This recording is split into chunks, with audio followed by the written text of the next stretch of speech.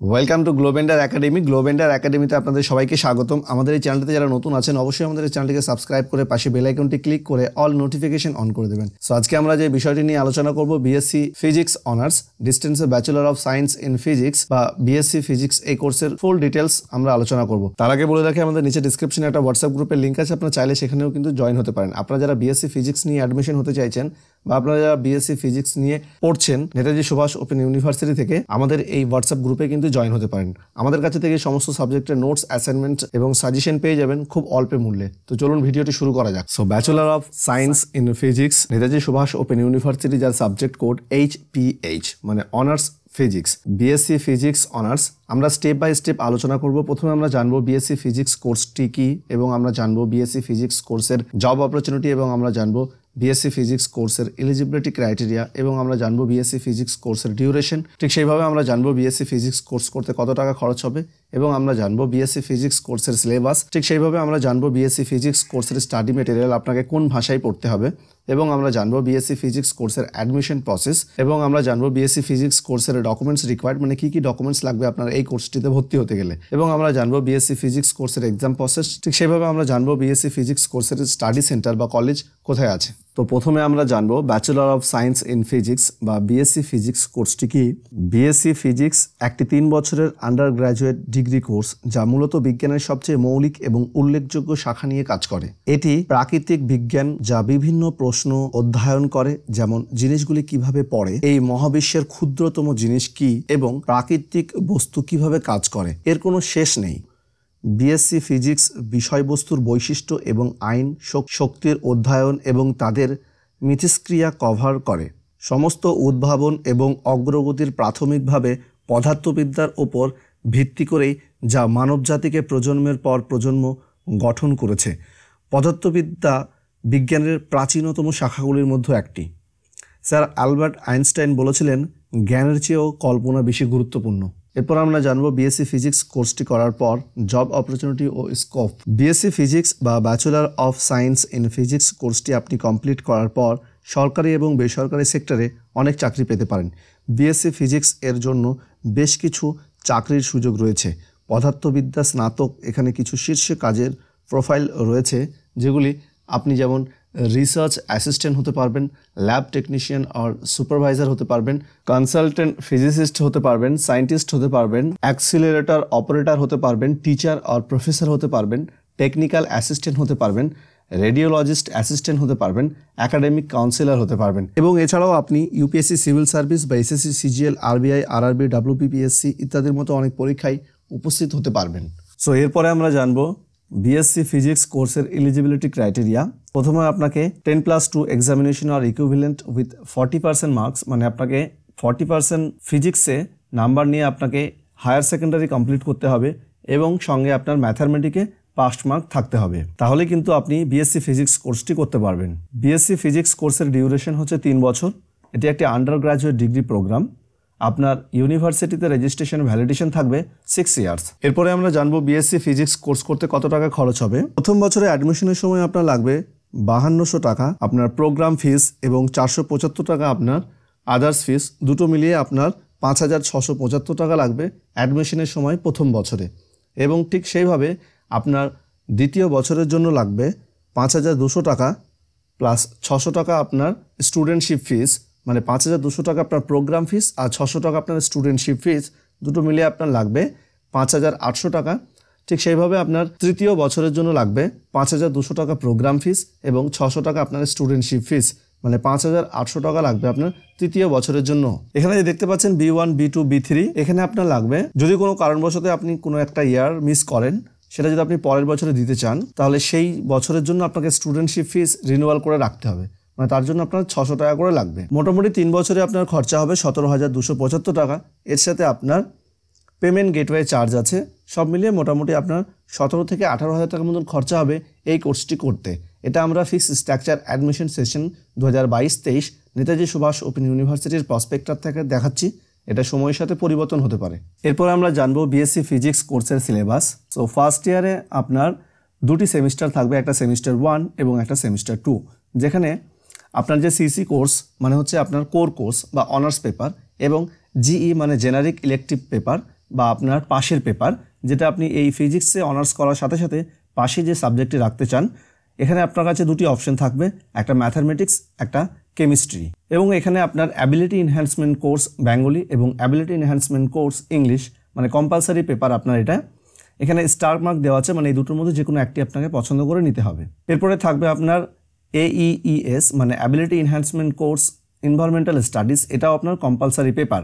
So এখানে আপনার first ইয়ারে ফার্স্ট সেমিস্টারে দুটি থিওরি পেপার থাকবে এবং দুটি প্র্যাকটিক্যাল পেপার থাকবে, যেখানে আপনাকে পড়তে হবে CCPH 01, যেটা আপনার থাকবে ল্যাব বা প্র্যাকটিক্যাল 1 এবং CCPH 2 ল্যাব 2 বা প্র্যাকটিক্যাল পেপার এটি। এরপরে আপনাকে জেনারিক ইলেকটিভ পেপার, যদি আপনি ম্যাথামেটিক্স নিয়ে থাকেন সেক্ষেত্রে আপনাকে পড়তে হবে স্ট্যাটিস্টিক্যাল টেকনিক্স, আর যদি আপনি কেমিস্ট্রি নিয়ে থাকেন সেক্ষেত্রে আপনাকে পড়তে হবে বেসিক ফিজিক্যাল কেমিস্ট্রি। এবং আপনার AEBG 11, যেটা আপনি যদি বেঙ্গলি চুজ করেন তাহলে সেটা আপনি বেঙ্গলি পাবেন, আর যদি আপনি AEEG 12 চুজ করেন সেক্ষেত্রে আপনি ইংলিশ পাবেন। এবং সেকেন্ড সেমিস্টারে আপনার থাকবে CCPH 3 mechanics and general physics, এবং আপনার থাকবে CCPH 04, যেখানে আপনার থাকবে ম্যাথামেটিক্যাল মেথড ইন ফিজিক্স 1।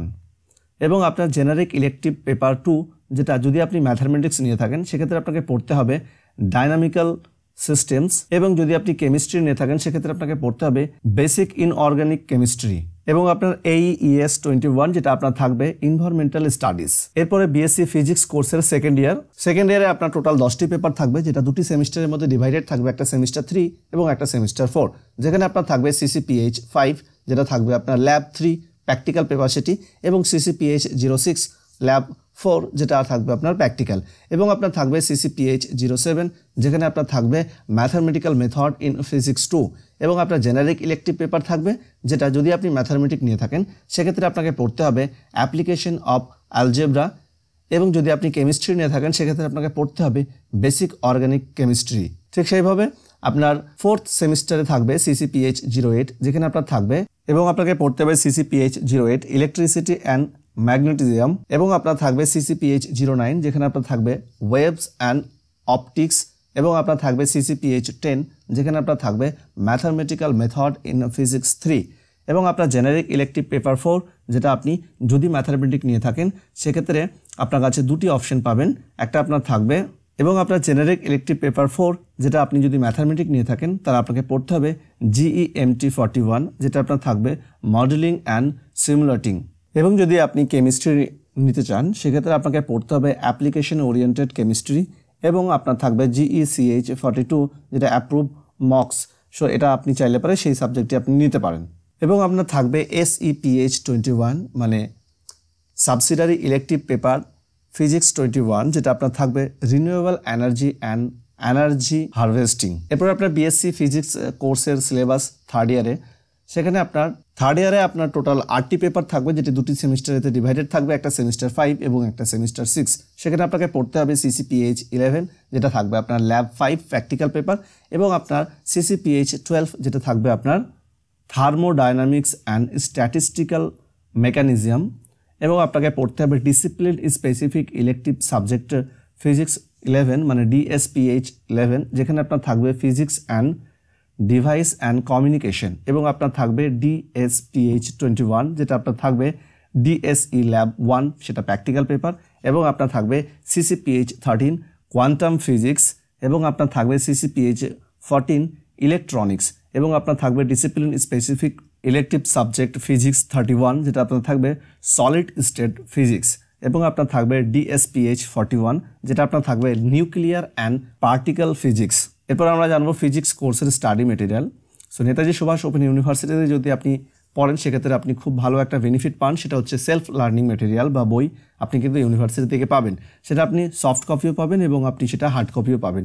আপনার SLM স্লিপটি আপনি NSU যে আপনার স্টাডি সেন্টার সিলেক্ট করবেন সেখানে আপনি গিয়ে কিন্তু আপনার হার্ড কপিটা পেয়ে যাবেন, এবং আপনি সফট কপিটি চাইলে পারে www.nsuict.ac.in গিয়ে কিন্তু আপনি সেই সফট কপিটি ডাউনলোড করে পড়তে পারবেন। এরপর আমরা জানবো B.Sc ফিজিক্স কোর্সের স্টাডি মেটেরিয়াল। দেখুন এখানে ক্রেডিট থাকবে, প্রত্যেকটি সাবজেক্টের ক্রেডিট থাকবে। যেহেতু নেতাজি সুভাষ ওপেন ইউনিভার্সিটি 2021 শিক্ষাবর্ষের পরে থেকে কিন্তু CBCS সিস্টেম চালু করেছে, মানে চয়েস বেস ক্রেডিট সিস্টেম। তো সেই সম্পর্কে যদি আপনারা জানতে চান আমাদের আই বাটনে ক্লিক করে কিন্তু সেই ভিডিও দেখতে পারেন, এবং নিচে আমাদের ডেসক্রিপশনে কিন্তু সেই ভিডিওর লিঙ্ক দেওয়া আছে। সো আপনার প্রত্যেকটি পেপারে একটা নির্দিষ্ট ক্রেডিট থাকবে, যেটা আপনার অনার্স পেপার সেটা 6 ক্রেডিট থাকবে, এবং যেটা আপনার জেনারিক ইলেকটিভ পেপার সেটাতেও 6 ক্রেডিট থাকবে, এবং আপনার যেটা অ্যাবিলিটি এনহ্যান্সমেন্ট কোর্স সেটা কিন্তু আপনার ক্রেডিট থাকবে 2। ঠিক সেইভাবে আপনার সাবসিডারি ইলেকটিভ পেপারেও কিন্তু ক্রেডিট থাকবে 2, এবং আপনার টার্ম ইন ফুল মার্ক মানে আপনার ফাইনাল এক্সামের ফুল মার্ক মানে term in examination full mark থাকবে আপনার যেটা প্র্যাকটিক্যাল পেপার সেটা তো 70 থাকবে পুরোটাই, এবং যেটা আপনার থিওরি পেপার সেটাতে আপনার থাকবে 50, এবং আপনার অ্যাসাইনমেন্টে যেটা প্র্যাকটিক্যাল পেপার থাকবে সেটা কোনো অ্যাসাইনমেন্ট হবে না, এবং যেটা আপনার থিওরি পেপার সেটা কিন্তু অ্যাসাইনমেন্ট থাকবে 20 মার্কস। সো আপনার টোটাল থাকবে 70 মার্ক, এবং আপনার পাস মার্ক থাকবে 30%, মানে প্রত্যেকটি সাবজেক্টে যদি আপনি 21 পান তাহলে সেই সাবজেক্টে আপনি পাস করেছেন বলেই গণ্য করা হবে। এরপর হচ্ছে SLM ইন অ্যাভেলেবেল। সো এটা হচ্ছে আপনার সেলফ লার্নিং মেটেরিয়াল, মানে আপনাকে কোন ভাষাতে পড়তে হবে।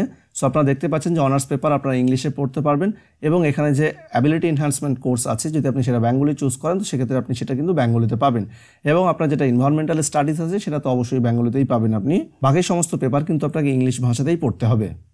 এরপর আমরা জানবো B.Sc ফিজিক্স কোর্সের admission process. Netaji Subhash open university আপনার HS পরীক্ষা শেষ হয়ে যাওয়ার পর বা রেজাল্ট আউট হয়ে যাওয়ার পর মোটামুটি জুন জুলাই মাসে কিন্তু অ্যাডমিশন প্রক্রিয়া শুরু হয়ে যায়। নেতাজি সুভাষ ওপেন ইউনিভার্সিটির যে অফিসিয়াল ওয়েবসাইট www.wbnsu.ac.in সেখানে একটা নোটিশ বা গাইডলাইন্স পাবলিশ করে। সো আমাদের এই চ্যানেলটিকে যদি সাবস্ক্রাইব করে রাখেন, আপনার যখন নোটিফিকেশন বেরোবে আমরা কিন্তু স্টেপ বাই স্টেপ সেই সম্পর্কেও বা গাইডলাইন্স নিয়ে কিন্তু আমরা বিস্তারিত আলোচনা করি। তারপর আপনাকে ভিজিট করতে হবে অ্যাডমিশন পোর্টালে, সেখানে আপনাকে রেজিস্ট্রেশন করতে হবে, ফর্ম ফিল আপ করতে হবে, এবং আপনার ডকুমেন্টস আপলোড করতে হবে। তারপর আপনার সমস্ত ডকুমেন্টস যদি ঠিকঠাক থাকে তাহলে সেগুলো ইউনিভার্সিটি আপনার সমস্ত অনলাইনেই প্রক্রিয়া, ইউনিভার্সিটি সেগুলো সমস্ত কিছু অ্যাপ্রুভ অ্যান্ড ভেরিফাই করে দেবে। তারপরে আপনি পেমেন্ট করার জন্য দুটি অপশন পাবেন, একটা অনলাইন পে, একটা অফলাইন পে। যদি আপনি অনলাইন পে সিলেক্ট করেন সেক্ষেত্রে আপনাকে credit card, debit card, net ব্যাঙ্কিংয়ের মাধ্যমে আপনি পেমেন্ট করতে পারবেন, আর যদি অফলাইন সিলেক্ট করেন সেক্ষেত্রে আপনাকে ভিজিট করতে হবে বা ইন্ডিয়ান ব্যাংকের চালান কেটে আপনি কিন্তু পেমেন্ট জমা করতে পারবেন। এরপরে আপনি একটা পেমেন্ট কনফার্মেশন রিসিপ্ট পাবেন, সেটা আপনাকে যত্ন সহকারে রেখে দিতে হবে। এরপর আপনি একটা এনরোলমেন্ট সার্টিফিকেট পাবেন বা টোকেন পাবেন বা SLM পাবেন, সেলফ লার্নিং ম্যাটেরিয়ালস স্লিপ, সেটা কিন্তু আপনার স্টাডি সেন্টারে নিয়ে গেলে কিন্তু আপনার সমস্ত বইগুলো আপনাকে প্রোভাইড করে দেবে। এরপরে B.Sc ফিজিক্স কোর্সের ডকুমেন্টস রিকোয়ার্ড। দেখুন এখানে কিছু ম্যান্ডেটারি ডকুমেন্টস থাকে, যেটার মধ্যে রয়েছে আপনার একটা পাসপোর্ট সাইজ ফটো লাগবে, সিগনেচার লাগবে, এবং নেম প্রুফ ডকুমেন্ট লাগবে, যার মধ্যে থাকবে আধার card, voter card, pan card, যেটা আপনার ইচ্ছা সেটা আপনি দিতে পারেন। এরপর আপনাকে DOB মানে এজ প্রুফ ডকুমেন্টস দিতে হবে, যেটাতে আপনি অপশন পাবেন birth certificate, class 10 admit card, digital ration card, এবং আপনি ক্লাস 10 পাস সার্টিফিকেট এবং ক্লাস 12 মার্কশিট আপনাকে দিতে হবে, অরিজিনাল স্ক্যান করে এগুলো সবই দিতে হবে। এরপরে যদি আপনি কাস্ট সার্টিফিকেট থাকে, মানে আপনি SC ST OBC A OBC B হয়ে থাকেন, সেক্ষেত্রে আপনাকে কিন্তু সেই সার্টিফিকেটে দিতে হবে, এবং জেন্ডার সার্টিফিকেট যদি আপনার থাকে আপনাকে কিন্তু সেটা দিতে হবে। এরপরে যদি আপনি ফিজিক্যালি চ্যালেঞ্জড হয়ে থাকেন সেক্ষেত্রে আপনাকে সেই সার্টিফিকেট কিন্তু দিতে হবে। এরপরে BPL সার্টিফিকেট যদি আপনি BPL পরিবার থেকে বিলং করেন সেক্ষেত্রে কিন্তু আপনি BPL সার্টিফিকেট দিতে পারেন। এরপরে ডিফেন্স বা সিকিউরিটি ফোর্স সার্টিফিকেট যদি আপনার থাকে সেটা কিন্তু আপনি অবশ্যই দিতে পারেন, এবং ক্যান্ডিডেট অকুপেশন বা এমপ্লয়ার সার্টিফিকেট যদি আপনি কোনো সেমি গভর্নমেন্ট বা গভর্নমেন্ট বা প্রাইভেট সেক্টরে জব করেন সেটা যদি আপনি ইউনিভার্সিটিতে শো করতে চান তাহলে সেই সার্টিফিকেট কিন্তু আপনাকে দিতে হবে। এরপর হচ্ছে B.Sc ফিজিক্স কোর্সের exam process. Netaji Subhash open university কিন্তু বছরে একবার অ্যাসাইনমেন্ট এবং একবার ফাইনাল এক্সাম হয়, মানে আপনার দুটো সেমিস্টার একসাথেই ফাইনাল এক্সাম হবে এবং দুটো সেমিস্টার একসাথেই কিন্তু আপনার অ্যাসাইনমেন্ট হয়। All over West Bengal total 103টে study centre আছে, যেখান থেকে আপনি আন্ডার গ্রাজুয়েট কোর্সগুলি করতে পারবেন নেতাজি সুভাষ ওপেন ইউনিভার্সিটির। তার মধ্যে B.Sc ফিজিক্স কোর্সটি করা যায় 19টি স্টাডি সেন্টার থেকে অল ওভার ওয়েস্ট বেঙ্গল। তো চলুন আমরা একটু স্টাডি সেন্টারগুলো স্ক্রল করে দেখে নিই।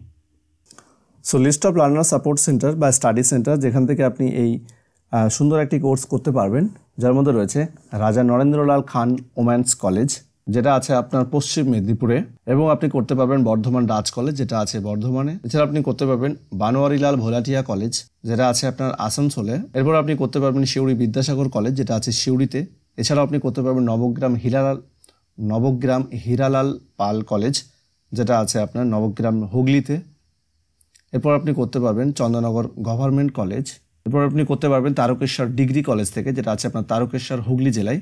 এরপর আপনি করতে পারবেন চাকদা কলেজ থেকে, যেটা চাকদা নদিয়াতে আছে। এছাড়াও আপনি করতে পারবেন কৃষ্ণনাথ কলেজ থেকে, যেটা আছে বহরমপুর মুর্শিদাবাদে। এছাড়া আপনি করতে পারবেন ভৈরব গাঙ্গুলি কলেজ, যেটা আছে আপনার বেলঘড়িয়া কলকাতায়। এছাড়া আপনি করতে পারবেন শিলিগুড়ি কলেজ থেকে, যেটা আছে শিলিগুড়ি দার্জিলিং ডিস্ট্রিক্টে। এরপর আপনি করতে পারবেন আনন্দচন্দ্র কলেজ, যেটা আছে আপনার জলপাইগুড়িতে। এছাড়া আপনি করতে পারবেন পাঁশকুড়া বনামিলি কলেজ থেকে, যেটা আছে আপনার পাঁশকুড়া পূর্ব মেদিনীপুরে। এছাড়া আপনি করতে পারবেন প্রভু জগৎ বন্ধু কলেজ, যেটা আছে আপনার আন্দুল হাওড়াতে। এছাড়া আপনি করতে পারবেন রাজা পিয়ারি মোহন কলেজ, যেটা আছে আপনার উত্তরপাড়া হুগলিতে। এছাড়া আপনি করতে পারবেন শ্রী গোপাল ব্যানার্জি কলেজ, যেটা বাগটে মগরাতে আছে, যেটা আপনার মগরা হুগলিতে আছে।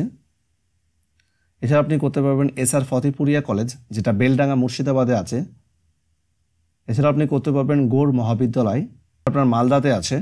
এই ছিল আমাদের ভিডিও। আমাদের এই ভিডিওটি যদি ভালো লেগে থাকে অবশ্যই বন্ধুদের সাথে শেয়ার করবেন, এবং আমাদের নিচে ডিসক্রিপশনে কিন্তু হোয়াটসঅ্যাপ গ্রুপের লিঙ্ক আছে, আপনারা চাইলে কিন্তু সেখানেও জয়েন হতে পারেন। আর আমাদের সাবস্ক্রাইব বাটনটা ফ্রি আছে, অবশ্যই সাবস্ক্রাইব করবেন, লাইক করবেন, কমেন্টস করে আপনার মতামত অবশ্যই জানাবেন। ধন্যবাদ, সবাই ভালো থাকবেন।